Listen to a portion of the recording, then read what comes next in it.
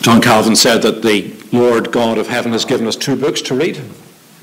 He's given us the book of his revealed word in Holy Scripture, but he's also given us the book of his world in the created order that he has put in place and that he upholds each day by his mighty providential word. And Calvin says we are to be scholars of both books. Yes, we are to immerse ourselves, obviously, in the words of Holy Scripture because it is the gospel. It is the message of hope and salvation through Jesus Christ, God's only Son, sent into our world for our deliverance. But we're also to make it our business to understand the world in which we live and to understand those around us in the world, even those who are against us and who strongly disagree with us, to understand what's going on in their thought processes and in the things that they say. There is one individual who died at the age of 49 back at the end of the 1970s. And he was a Cambridge lecturer, and his claim to fame is that he was the originator of what he called, somewhat cynically, a trilogy in 5 parts under the title A Hitchhiker's Guide to the Galaxy. It began life as a radio broadcast to a local audience in and around Cambridge, but then it captured people's attention, and Douglas Adams, who was its author, he turned it into a book, and it then became a television series, and then it became a movie. And what makes it fascinating is that here is a kind of allegorical story written by this man that gives his perspective on the meaning of the world, life, the universe, and everything. It's his attempt to make sense of this world and universe in which we live and that we are confronted with every day.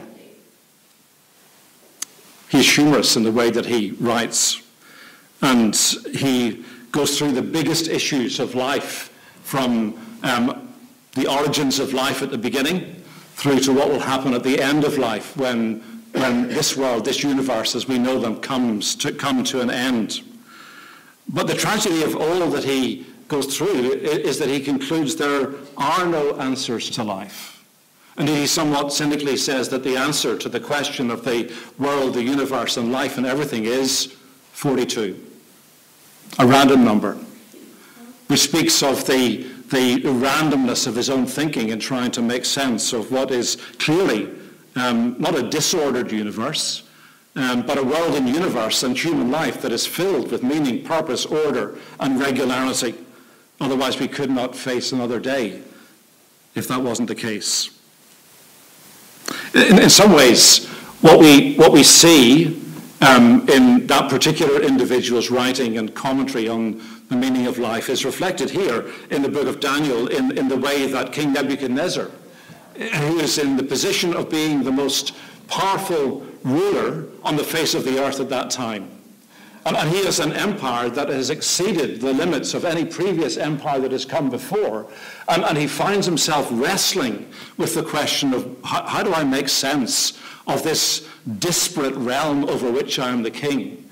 How do I try to hold together this multiplicity of peoples from different nations and different stations of life? And in that sense, what we're getting in this chapter is more than just a glimpse into ancient history as recorded by Daniel, but rather we're getting a timeless message about all of history.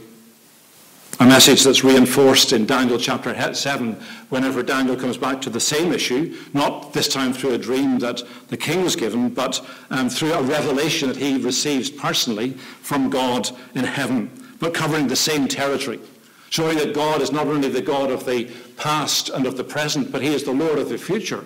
He is the God who knows the end from the beginning, because he has ordained the beginning through to the end. His hand and his purpose is woven through it all.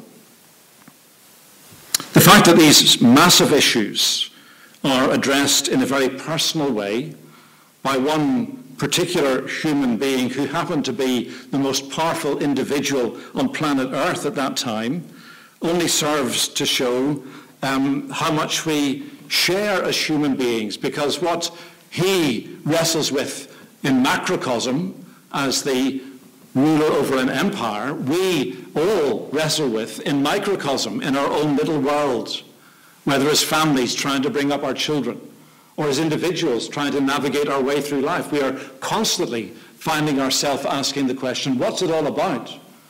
How am I supposed to navigate these confusing and conflicting waters in which I find myself? Let me seek to draw out some answers from the text using three questions that clearly were on the mind of the king, but I'm certain to a greater or lesser extent are on our minds also, perhaps on a daily basis. Here they are. How can I cope with anxiety? Where can I find certainty? And what am I to make of history? How can I cope with anxiety? Where can I find certainty? And what am I to make of history? Let's try to answer them in the minutes that follow. How can I cope with anxiety? Well, that comes out, I think, in verses 1 to 3 in terms of the king and the way that he wrestles with the issues that he is confronted with and the way in which he's troubled by dreams. We've already met this king, King Nebuchadnezzar, in the opening chapter. He is the king, as we reminded ourselves last week, who conquered the nation of Judah in southern Israel and took its people into exile. He devastated Jerusalem. He destroyed the temple. Here was an early example of Hitler's blitzkrieg warfare, demolishing everything in his path, leaving a scorched earth behind him for the few who were left behind, and people carried off into exile under the jurisdiction of the new king. And yet, amazingly, even though he was a man of such power and obviously of such wisdom and ability to plan and to control and to establish this empire through the various levels of government he put in place, he was a man who was prone to anxiety. He was a man who had sleepless nights and who in particular was troubled by dreams. This burden of responsibility that weighs so heavily upon him robs him of the ability to sleep peacefully because he felt the responsibility that he carried on his shoulders.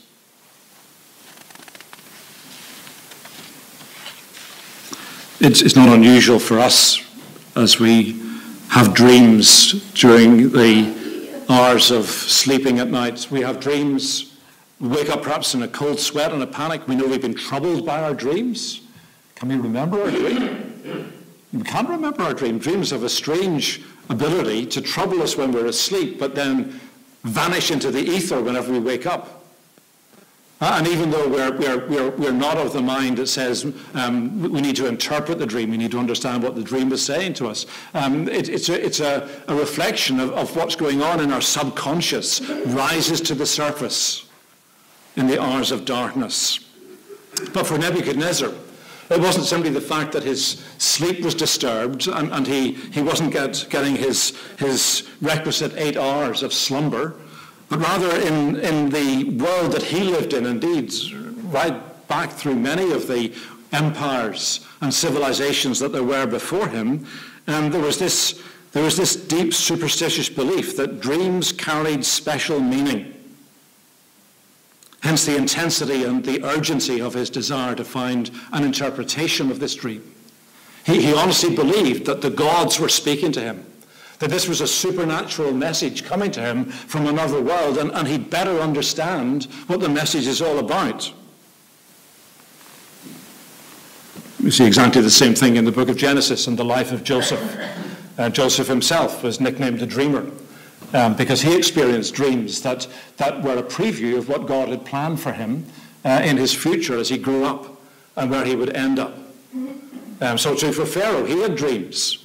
And they were dreams that deeply disturbed him as the one who was head over all of Egypt, which was a significant empire at that time. And he wanted to know what these dreams meant. And Joseph was the one who eventually gave him that interpretation. That's exactly where Douglas Adams' Hitchhiker's Guide to the Galaxy begins. A man who is the key figure in the plot line. His name is Arthur Dent. We meet this man in a state of panic, high anxiety, because his house is about to be demolished to make way for a bypass that's been constructed by the local roads authority. And he says, I'm worried. Indeed, it transpires in the next few paragraphs. He's always worried. He worries about everything. He's a man who is paranoid about life. The fact that he's 30 and just moved out of London only adds to his anxieties, getting used to a new environment. Here's a man for whom the pressures of life and the prospect of losing his home leaves him feeling extremely insecure. But the plot thickens, and this is where Adams takes the thing to a wider level.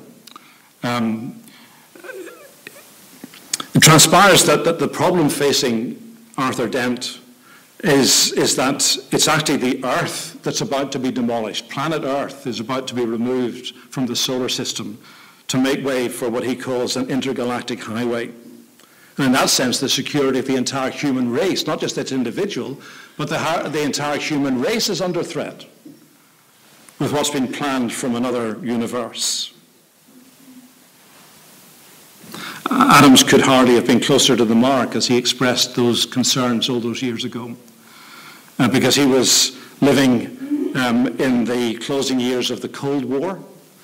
He was living at that time of history that many of us in the building can remember, whenever the threat of nuclear conflict was real, whenever economic collapse was a real threat. Inflation was running far higher than it's running at the moment.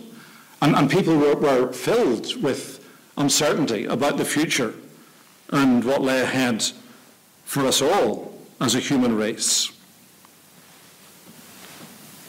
But it doesn't have to be those big issues of life that trouble us. We can be worried about our work. We can be worried about school, university. We can be worried about our friends or lack of them. We can be worried about our pension and our preparation for retirement if we're nearing that stage of life. Our health, the list goes on and on. But in that sense, when we stop and think about the things that trouble us and rob us of sleep and cause us anxiety in life, we're not that unlike King Nebuchadnezzar. Whether you're the king on the throne of an empire or whether you're an ordinary individual like us in our homes going about our daily business, the troubles of life descend upon us and we realize that in ourselves we do not have the answers and we are not equal and we often are not able to cope with these things. But the question for the king and the question for us is this: where do we turn when we are overwhelmed by anxiety and fear? And his instinctive reaction was to look to magicians and enchanters and astrologers, or so we are told. People who claimed understanding of the times and claimed the ability to act as guides in making decisions in the face of these uncertainties. In one sense, we might sneer at that kind of superstition that prevailed in an ancient world, a less sophisticated world than ours. But it's an even stranger thing that superstition persists so deeply in our world today. The very fact that so many newspapers still run a horoscope section for people to consult, to be able to consult the stars to see if there's any light to be shed on what they can expect tomorrow or next week or next month. And why do people turn to such means to try and get direction for the future? And the answer is this: because all people in all places struggle over a basic insecurity in their lives. That deep within the human psyche, we realize that we are not all sufficient in ourselves. And we realize very quickly, no matter how many safeguards we put around ourselves, no matter how careful we may be in trying to construct a secure life and lifestyle, that things can strike from all unexpected angles that we haven't seen in advance or being able to prepare for in advance. And we cannot cover all the bases. That there is a fundamental insecurity in us because we are human. And we have our limitations. And that causes us to struggle. And that's not a bad thing. Because it's only when we are conscious of our limitations, it's only when we realize we can go thus far and no further, that there will always be things for which we are not the equal. That we will appreciate that if there's going to be help to survive and to persevere, it cannot come from within ourselves. It cannot come from around us in the world to which we belong. It can only come from someone else who is above and beyond these struggles that weigh so heavily upon our souls. So that's the first question then. How can I cope with anxiety? Not by looking within, which is often the first place we look. We become introspective, morbidly introspective, but we look without. But it leads to a second question. Where can I find certainty? Verses 4 to 28. The fact that the king turns to this body of spiritual and astrological advisors who were part of his court. They were part of his cabinet. So you visit number 10. If you happen to get a guided tour of number 10, you'll be able to go into the cabinet room. You see the famous coffin-shaped table. You're able to see where the various members of the cabinet sit around the Prime Minister.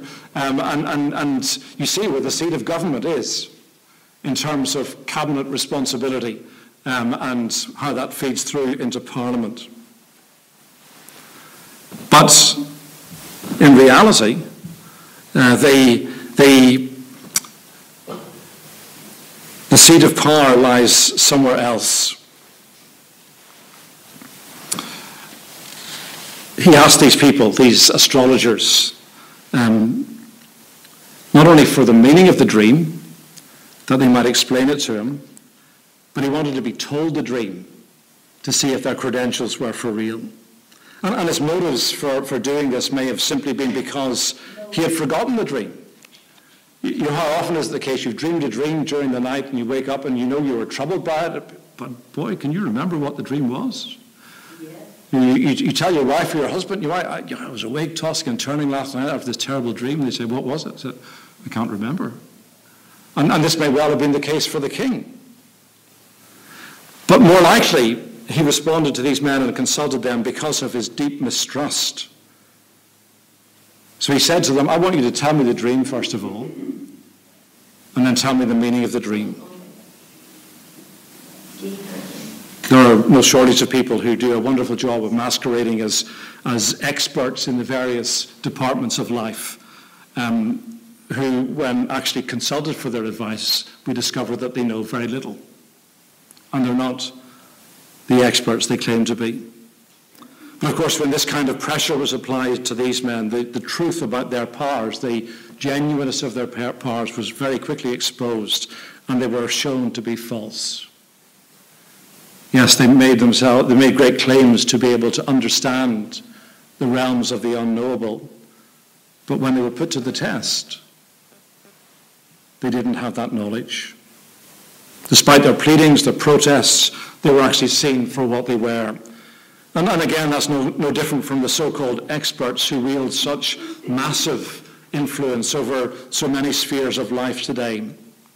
The one thing that every human being lacks in themselves is certainty, because we, by nature, have limited knowledge and limited understanding, and we can go thus far and no further in terms of how we make sense of and how we deal with the various challenges that come our way in life.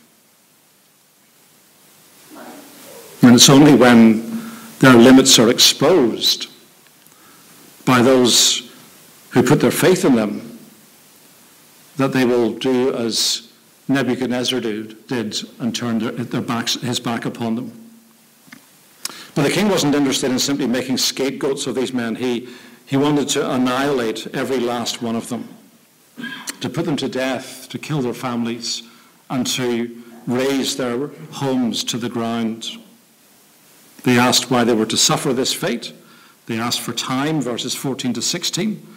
And they asked, and then we are told in verses 17 to 18 that Daniel, when he heard this news, asked that he and his friends be given time to pray.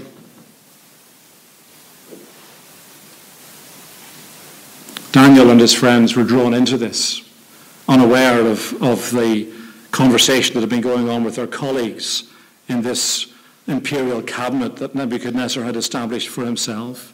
And when they realized that they were threatened now with the destruction of their lives and of their property, and the destruction of their property, they turned to God. Despite their exceptional abilities, these young men had risen through the ranks at lightning speed. They were the first to acknowledge their limits and their need to look to God and to depend upon God to make sense of what was happening around them and to give the advice and counsel for which they were being asked. And when God answered their prayer and revealed the dream first of all to them so that they in turn could reveal the dream to Nebuchadnezzar and then give the interpretation, were they rubbing themselves on the lapels whenever Nebuchadnezzar praised them and thanked them for what had happened? No, they were pointing up to God and said, don't thank us, thank our God, the God of the Jews, whose temple you have razed to the ground. Thank him for making this revelation to you, despite what you've done to his holy house in Jerusalem. He made sure that God got the credit for the wisdom that they were given. And all they were doing was to declare that the only place that we can find absolute certainty about what's going on around us and within us, and absolute certainty about what lies ahead of us in the unknown future of this world, is from outside this fallen world. Yes, this world has expanded, our race has expanded in knowledge and understanding. We've just been told this past week that the original Large Hadron Collider that was constructed under the French-Swiss border to discover the tiniest particles of matter that existed at the beginning of time through crashing minute particles into each other, that hasn't worked. And we're now somebody's faced with a bill of hundreds of billions of pounds to build an even deeper hole in the ground under the Swiss-French border with an even bigger particle collider to try and understand how the universe began. And you want to tap these people on the shoulder and say, you just pick up your Bible and read the first 2 chapters. That's how the universe began. We're told. Don't waste your time and your money on such a futile project.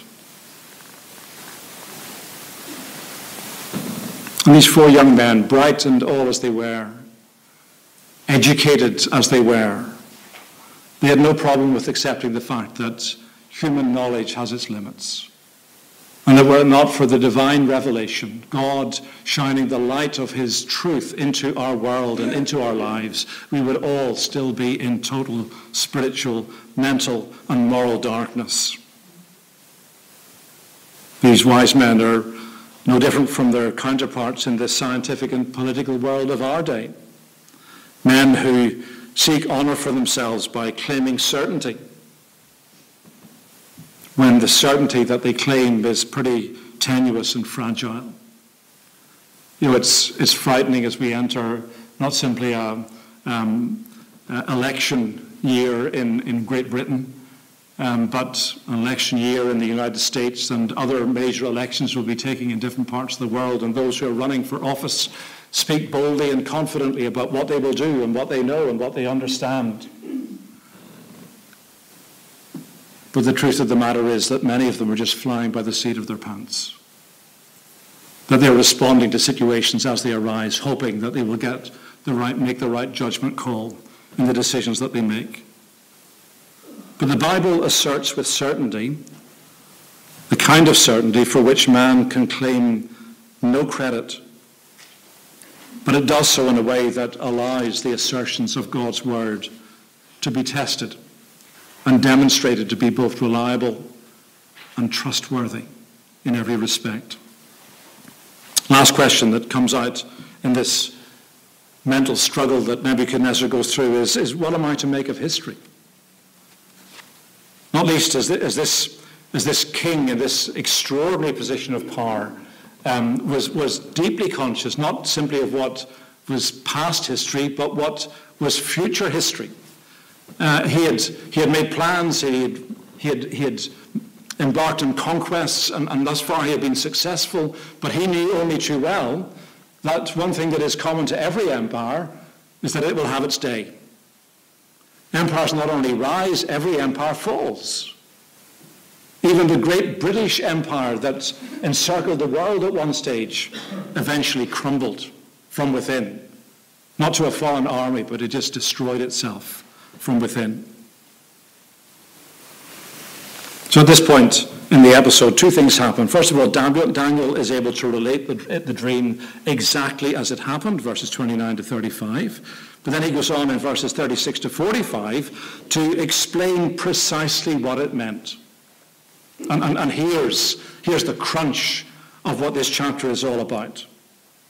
The sequence is significant because the precision of the first element, which astounded the king, namely the descriptions of the different parts of this image and what it was made up of, is reinforced credibly by the second element.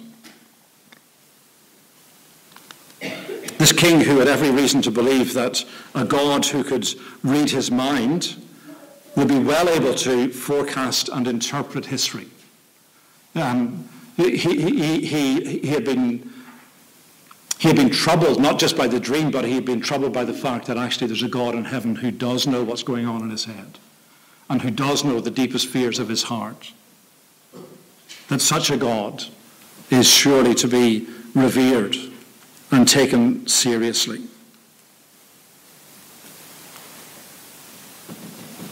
The precision and the detail of the political forecasts are so accurate in this passage, so glaringly accurate that many liberal biblical scholars say this simply proves that Daniel was written after the event.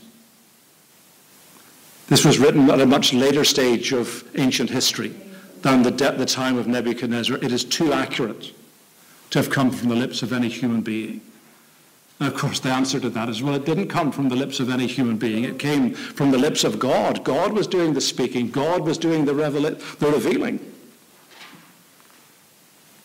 And of course, the reason why such liberal scholars respond in that way is that in their hearts, they can't accept the existence of such a God. The God that they worship is a God that they've manufactured for themselves, a God of their own imagination, not the God of the universe and the God of Holy Scripture, but one that they've invented for themselves.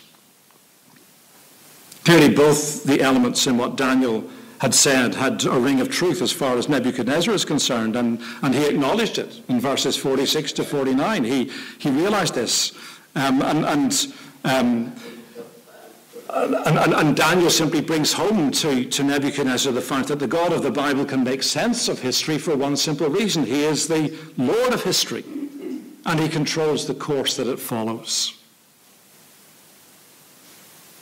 And the ultimate proof of that, and this is where the crunch comes for us, dear friends, the crunch that is found in the most significant detail in this dream and the explanation that is given to it. Look again at verses 34 and 35 in the passage. As you looked, a stone was cut out by no human hand, and it struck the image on its feet of iron and clay and broke them in pieces. Then the iron and the clay and the bronze, the silver and the gold all together were broken in pieces and became like chaff of the summer threshing floors, and the wind carried them away so that not a trace of them could be found. But the stone that struck the image became a great mountain and filled the whole earth. What does this mean? Look at verses 44 and 45.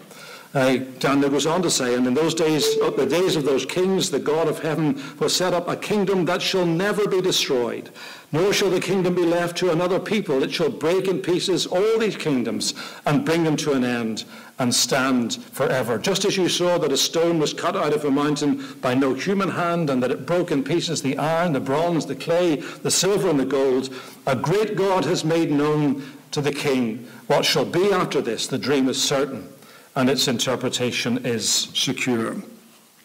That, my friends, is widely accepted and acknowledged, and indeed it's self-evident from the text that in the midst of human empires and human kingdoms, there would come a kingdom that originates from another world. That's why in the Bible it's called the kingdom of God or the kingdom of heaven. It's the rule of God in the midst of those who bear his image on this earth. But further than that, it's the rule of God that extends savingly throughout the entire world and universe, ultimately.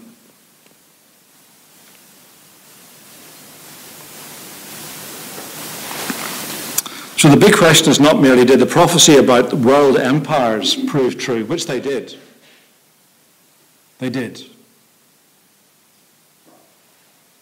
The Macedonian Empire, the Greek Empire, the Roman Empire, all the empires that are identified specifically in these parts of the statue and later in the dreams of Daniel. All those empires came and they fell. And they're now consigned to the pages of ancient history. But there is another kingdom of which the Bible speaks clearly, and it's the kingdom of heaven. It's the kingdom of God. It's the kingdom that was recognized at the birth of Christ. That's the wise men who came from the east came to worship a baby? No, they came to worship a king. The one who was born King of the Jews. The one who came to this world to usher in the kingdom that God had promised from the very beginning. It's a prophecy about Jesus Christ. And we all know that that prophecy has not only been fulfilled in that Christ has come and he has ushered in his kingdom, but that he is continuing to fulfill that prophecy as his kingdom spreads north, south, east, and west, as the church throughout the world prays, Lord, thy kingdom come, thy will be done on earth as it is in heaven. Every day, that prayer is being answered. Every time an individual turns in faith and repentance to Jesus Christ for forgiveness and for salvation, that prayer is being answered, because as soon as they pray, Lord, save me, they are being incorporated into the kingdom and brought under the lordship of King Jesus.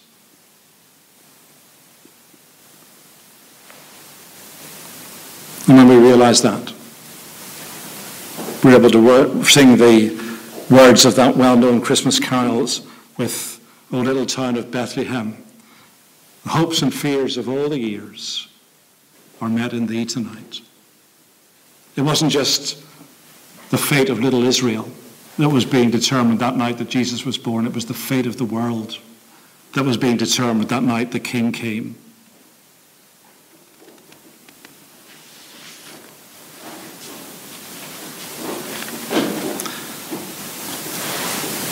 In one sense, it's good to see someone like Douglas Adams, atheist though he was, trying to make sense of the history of this world, the meaning of the universe. It's the big questions that are sadly not being asked in our day at all. We've given up on the big questions of life for our generation. It's good to ask those big questions and wrestle with them, but in doing so we need to acknowledge the limits of our finite, fallen human understanding, and grasp the fact that were it not for the fact God has given us the light of his word to shine into the darkness of our understanding, we would still be groping in the dark. And as far as any of us might be concerned, if we didn't have that light, trying to find answers for ourselves, then the meaning of life, the answer to the big question, may be 42, but we know it's not. Let's pray.